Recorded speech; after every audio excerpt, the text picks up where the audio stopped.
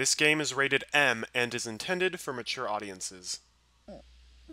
They just have a database on all of the students' information? That is creepy!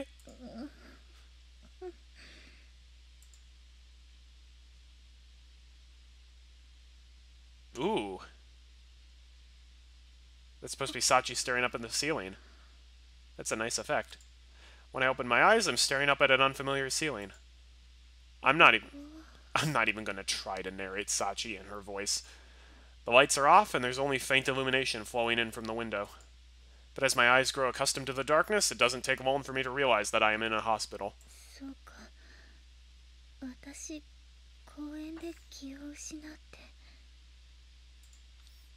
Kazumi-san must have carried me here afterward. And judging from the tuna fish man figurine standing watch at my bedside, Maki-chan and the others paid me a visit. Yeah, no one else would bring that. Kazumi-san and I played together as children. For a time, he was a very dear friend to me. I realized as much some time ago, but I don't believe that knowledge prompted any dramatic change inside me. Therefore, I had assumed the same was true for Kazumi-san, that he had realized the truth long ago and simply decided to keep things as they were. But in reality, he never associated me with the girl he knew back then. To him, the usual place was somewhere else entirely. The thought makes my heart ache. Oh. Guys, it's time for best music. I've been waiting for this song to come on. This song is called Deadlock, and it's amazing. For some reason, when I close my eyes, I see Kazumi-san's sorrowful face looking down at me in the playground. And as I remember that moment, the vice gripping my chest grows gradually tighter.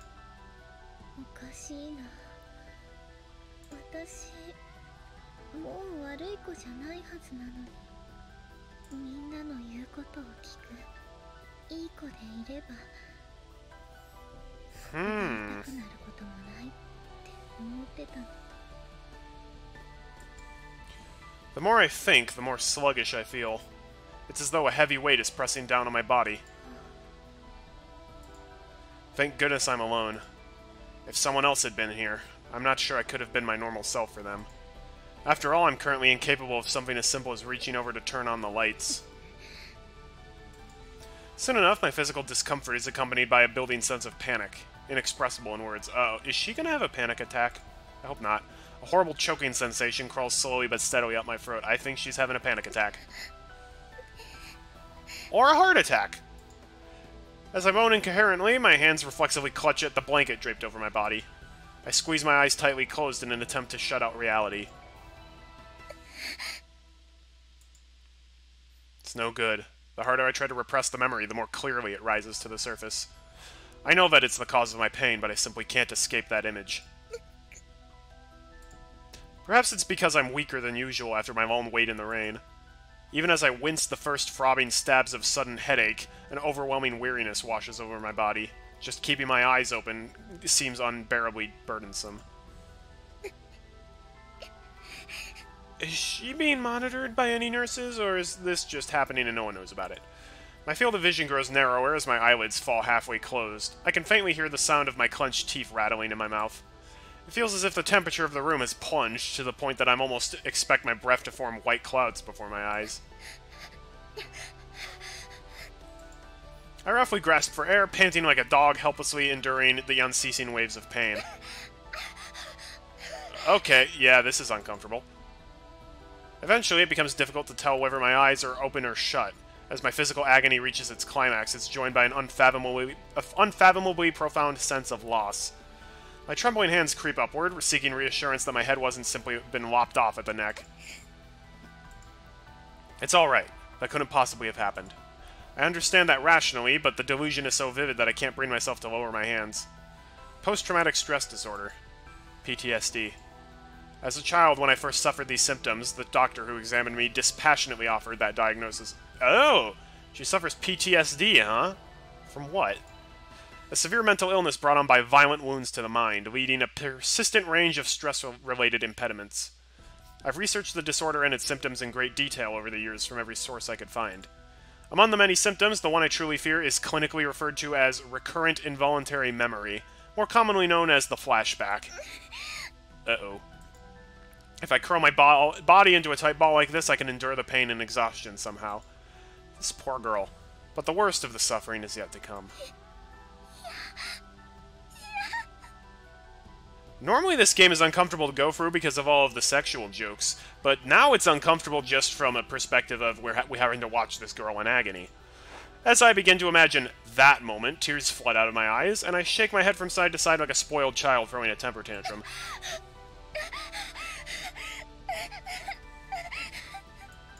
Lukewarm drool dribbles out of my gaping mouth as I'm racked by dry heaves. At some point, my groans give way to convulsive sobs.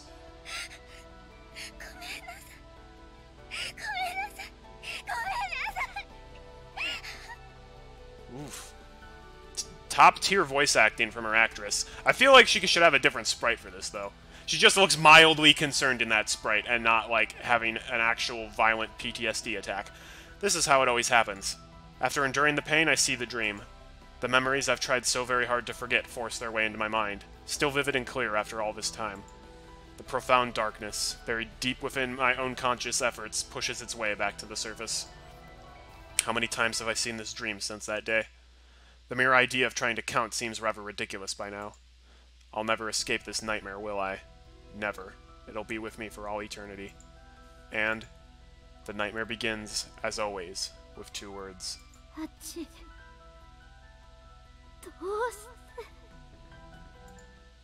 Ooh, that's creepy. Oh! A certain place. Okay, this is a flashback. Oh, oh. Is this a flashback and or a dream or both? Ooh. Ooh! Where is this? Whoa! New people! Oh, there we go. This is going to be a long flashback. How long? Will I be able to finish it this stream? I'm waiting for the text to appear. Yeah, now I can use that as the thumbnail. Who are these people? Oh, it's gotta be Sachi's parents. They look very nice. Ooh, probably not. Challenge accepted. Okay. Well, I don't want to end the stream here, so I'm gonna keep going, but we'll see. Why is the interface completely different now? The workshop was constantly filled with the clamor of industrial machines, but when I shouted out a greeting, my parents never failed to put down their work and answer. My gentle mother, who always smelled like freshly dried laundry, and my smiling father, whose face was constantly smeared with grease and oil. I loved them both very much. My earliest memories from the days before I entered elementary school are all wonderfully happy. My dad was a metalworker and an engineer from Niigata, and my mom was born into a family that operated a small precision manufacturing workshop in Kanagawa. About 20 years ago, they met at a technology fair and fell in love. Soon enough, they'd started up a little factory of their own on the outskirts of this small city. Aw, that's cute. Keep playing until you find a good spot for a cliffhanger. I hate giving cliffhangers. I hate being on the receiving end of cliffhangers, so I hate being on the giving end of cliffhangers as well. It's a reference to old times when VN text boxes weren't invented yet. Ooh. Interesting. I was born shortly thereafter, completing an intimate little family of 3. How cute.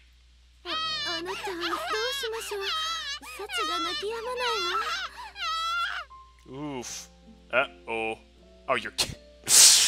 Doggone. I can't tell if you're being sarcastic or not in Twitch chat. It's just text. Uh-oh. Uh-oh. Oh, no.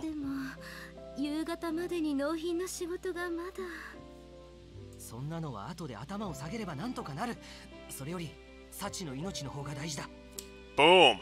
Good dad. The orders placed at that freshly established workshop tended to be small in scale, and its track record couldn't have been called excellent even as polite flattery.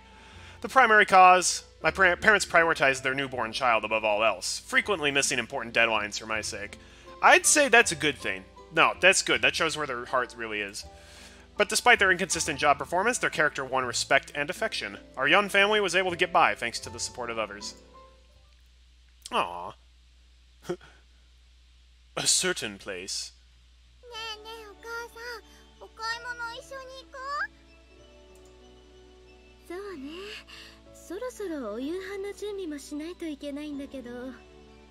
ああ、仕事の方は心配しないでいいから2人で行ってくるといい。すみません、あなた。 Aw. いいさ、どうせもうすぐ片付くしね。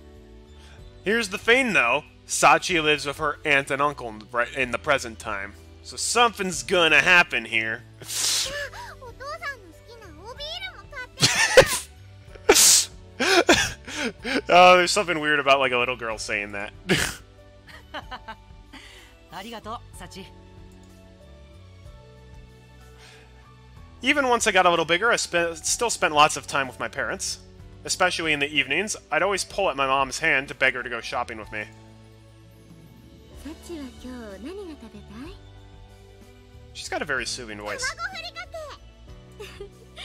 ふりかけじゃなくて、ハンバーグとかすき焼きとか、もっと好きなものを言っていいのよ。じゃあね、サメさん。Little Sachi was a badass. She's like, I want to eat shark. サメさんはちょっと。サメさん食べられない？ You can, but I haven't seen that at the supermarket recently. そうね。サチはサメが好きなのは知ってるけど。 Oh my gosh, is that a reference to the shark pouch that she made for Michiru?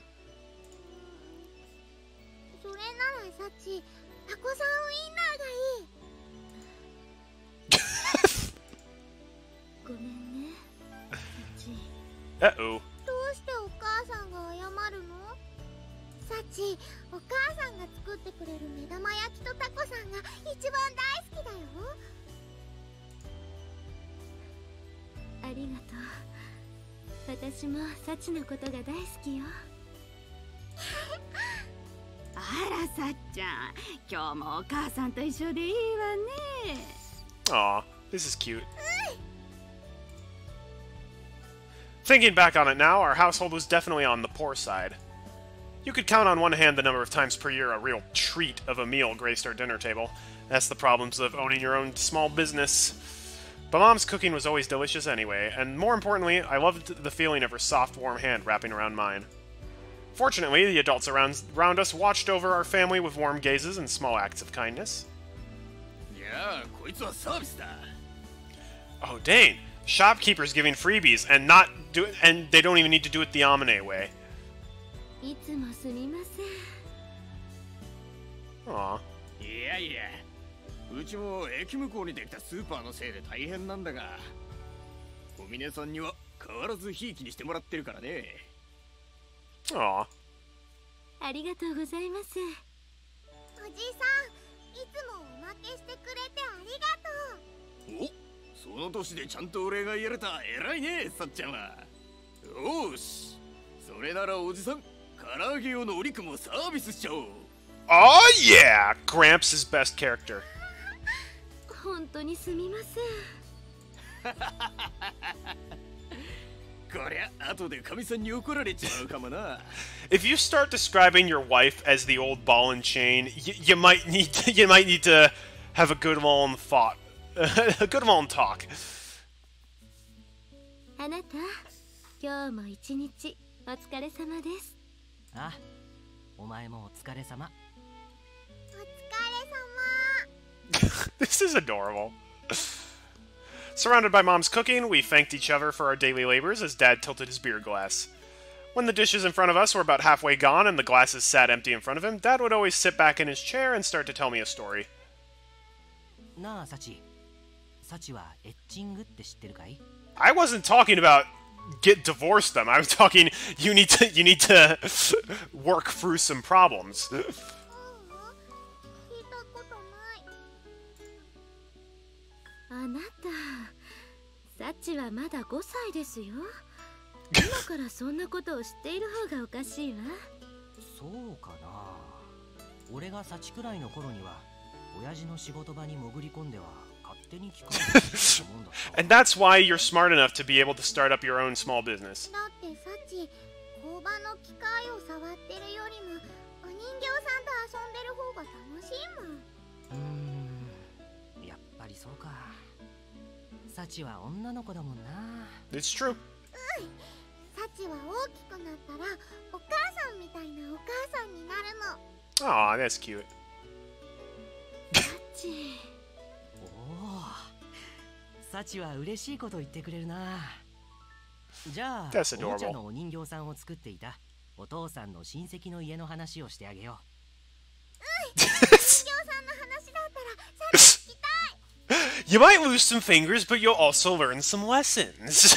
It's fine. Dad's stories were almost always connected to his job somehow. Even so, it was fun to hear about new things, and I was in awe of him for knowing all that super complicated stuff. But what always impressed me more than anything else was his amazing handiness. お父さん、この時計電池を変えても動かないの。 Ever heard of Handy Manny before? Well, Handy Manny was inspired by Sachi's dad. う。ああ、どれどれ。通電してないみたいだな。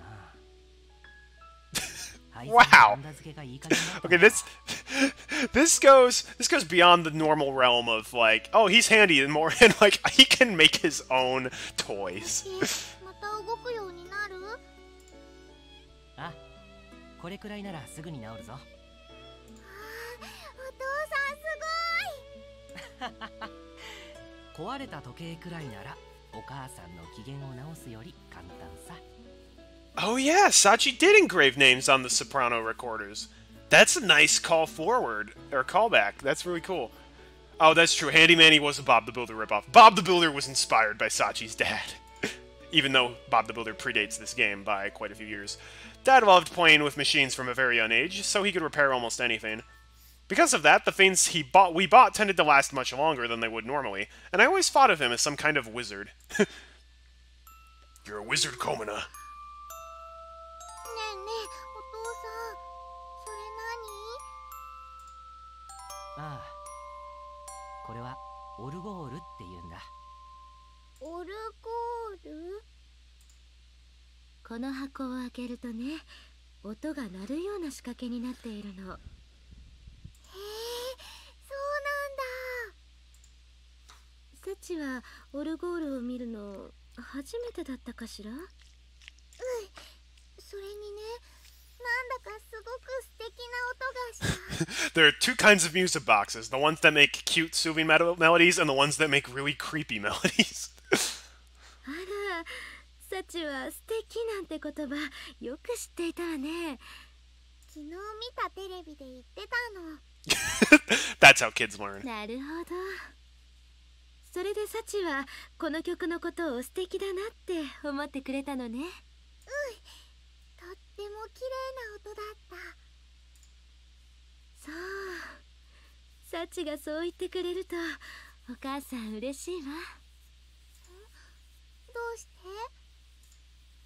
このオルゴールに入っている曲はね、お父さんとお母さんの結婚式で流したAww. 曲なんだ。 Aw, that's cute.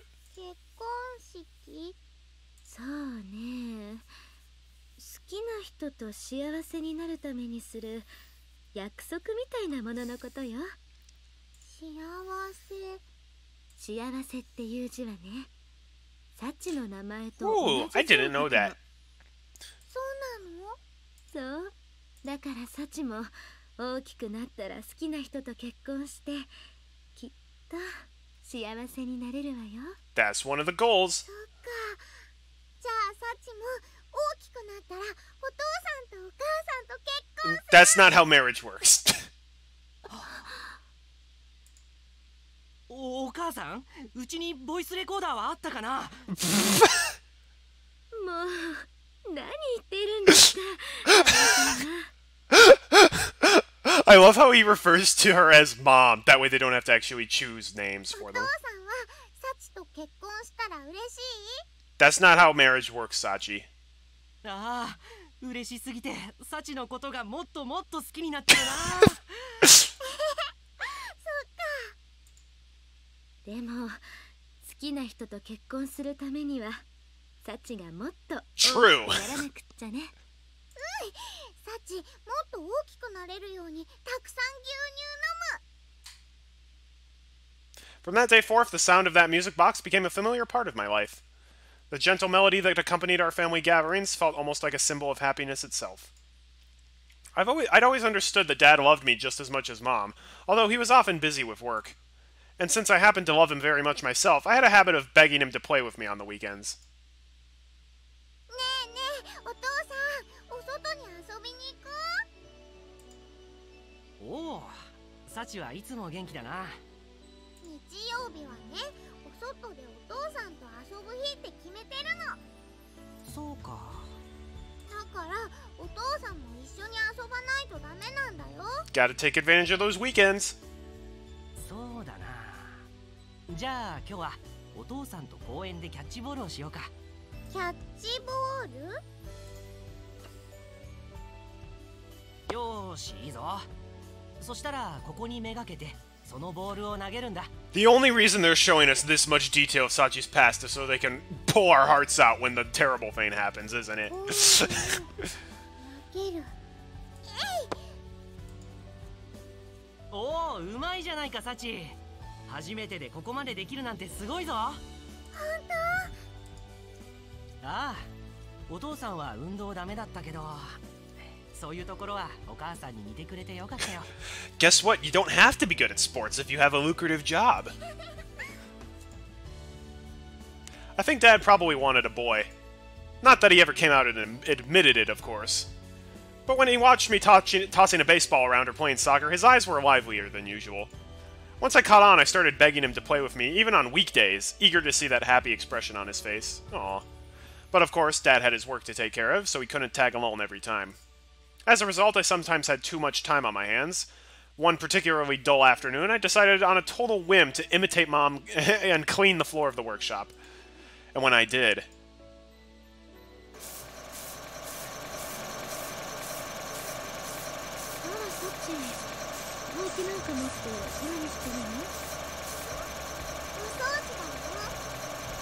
Think of this like Disney. Some sweet and adorable happens, and then the darkness, happiness, murder for a while, and then it goes happy again. Yeah! This is just a lot more adult than most Disney movies. If your kid ever starts voluntarily cleaning on their own, you get down on that and you be like, yes, this is the best, yes. And you encourage that.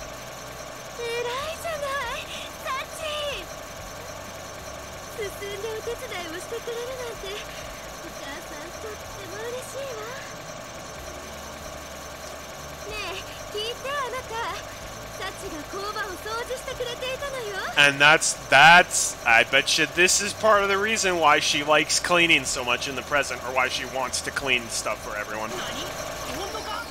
Turn off the leaf!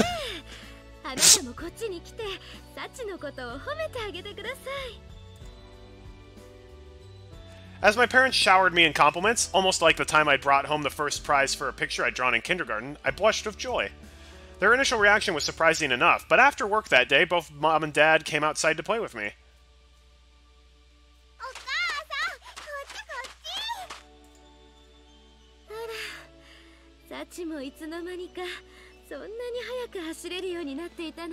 Mr. Komina may have been teaching her sports.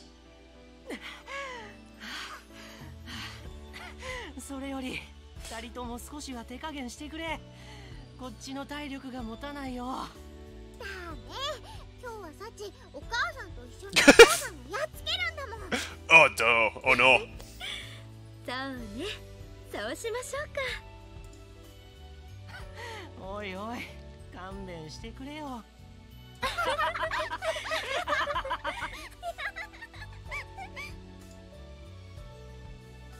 We laughed and played until evening came. For one day, the machine sat silent in the workshop. In exchange, our house was filled with the resounding melody of the music box, and from that shining moment, I was left with a powerful new conviction. It makes Mommy and Daddy happy when I clean up. If I do it again, they'll play with me more. Motivated by that simple thought, I began to clean the workshop and our house whenever I had the time.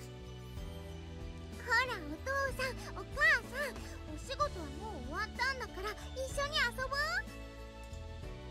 わかったわかった。もうすぐ片付くから、せめて着替える時間くらいは待ってくれよ、サチ。ダメだよ。早くしないと砂場が他の人に占領されちゃうんだから。もう、サチって。And sure enough, whenever I cleaned up for them, my parents would emerge from their workshop with resigned smiles on their faces. After witnessing that same scene play out countless times, I'm sure the neighbors had me down for as a slightly spoiled little tomboy. Not that I had noticed at the time, so caught up in every precious moment. Back then, my world consisted of nothing but the things before my eyes, the places my short legs could carry me, and it was more than enough. But eventually, my way of thinking did undergo a clear change. That day, a little while into my first year of elementary school, I proudly brought home my first perfect test.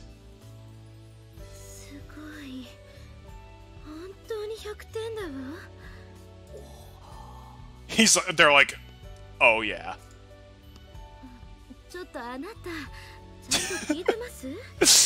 Give him some time.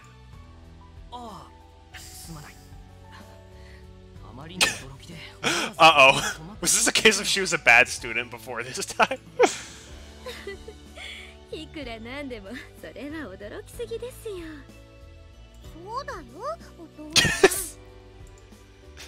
いやいや、決してそんなことはないぞ。お父さんも何度か100点は取ったことがあるが、算数のテストで取ったことはなかった。Ooh, math ain't that tricky. サチは運動神経いいだけじゃなくて、頭もいいんだな。You're like a machinist. Is that a word?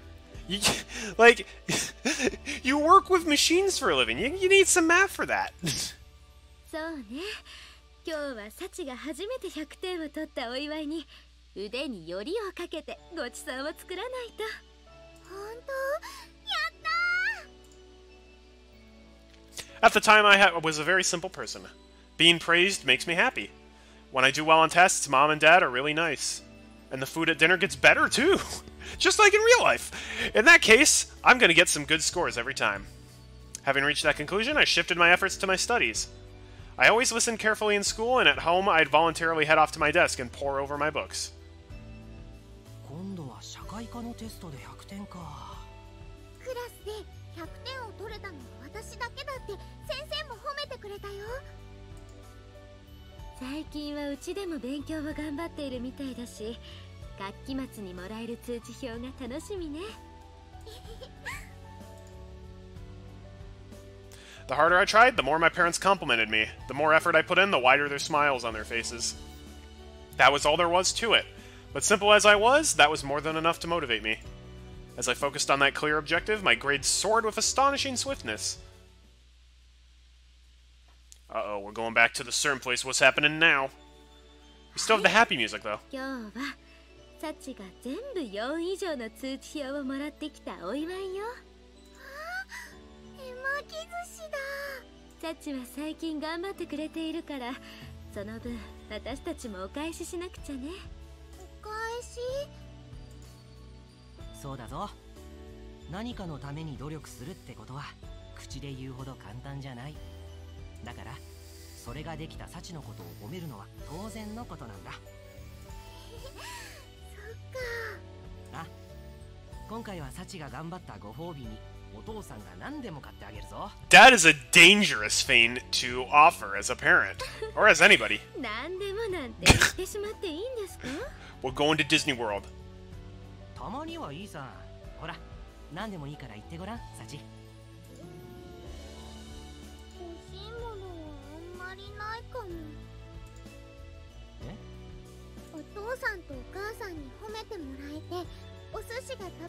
That's all you need, praise and sushi.